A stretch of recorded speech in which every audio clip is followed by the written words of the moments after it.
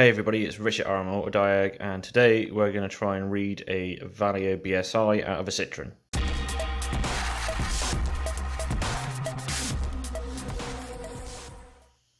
Right, okay, so as you can see, I've already got the connections made on this one. I'll put a screenshot of where I did connect beforehand. Some of them are under the sticker I just moved out of the way.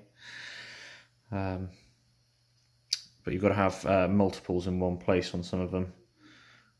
Which is this one. I just spliced all the wires into one, and then you just go off the other ports, and that is the part number of the one that I've got now. I do believe a lot of the value ones are very similar. Let's see, yeah, this says value on the back. Now the actual EEPROM on this is underneath the board, and you got all these solder connections and all this other stuff in the way, so I don't really want to split that, because I could cause other damage. So what I want to do is I want to get a read out of this. So each one of these corresponding pins would go to the pins on the EEPROM. And as you can see, all these separate ones here, you know, 1 to 8 on the diagram, I have put in order of where they should be. As I say, from the picture I put up before, it's got all the pin numbers. Right. Device, so there should be an ST, and there should be a 95128. So come up to new, and then read.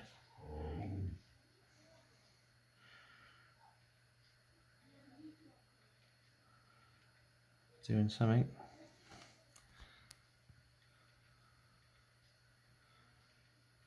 There we go. So we've got our information here. So if you want to keep that information, obviously you would save it, or you need to get it changed, or whatever you got to do with it.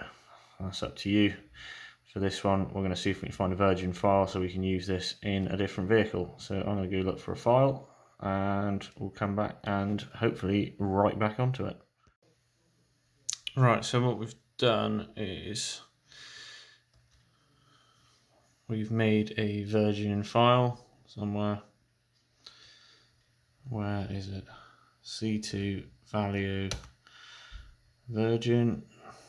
So we're going to open that, and we're going to write it to the device. And yes, we'll let that do its thing.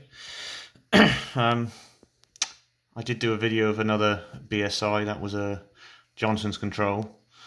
I showed a couple of programs that I used, just checking that one out. Very similar process. I say you got to get a virgin file. Sometimes you can just fill this with Fs and it'll work. Other times it won't. But apparently this is a known good virgin file, so rather than risk it, I can't bother to take it apart twice. Hopefully this should just do the job. So this should get wrote to the device.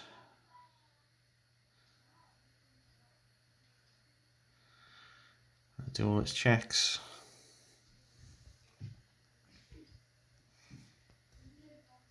And that's wrote on there. If we just look at a few first line stuff, we've got that F5A. You see we've already got changes here.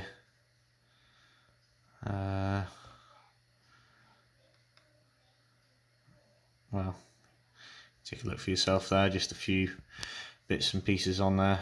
It's not particularly interesting. It just changes it, so there's nothing in there of relevance, so you can reprogram. So hopefully that will be good enough. That is secured and changed across. I can desolder all this and get that taken off, and hopefully we can get this in another car and reprogrammed, and happy days. And we've reused an old unit.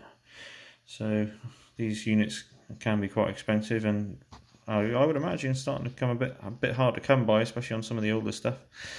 So that's just a quick one on a BSI valeo unit being virginized using Xprog. Thanks for watching. Come along for the next one.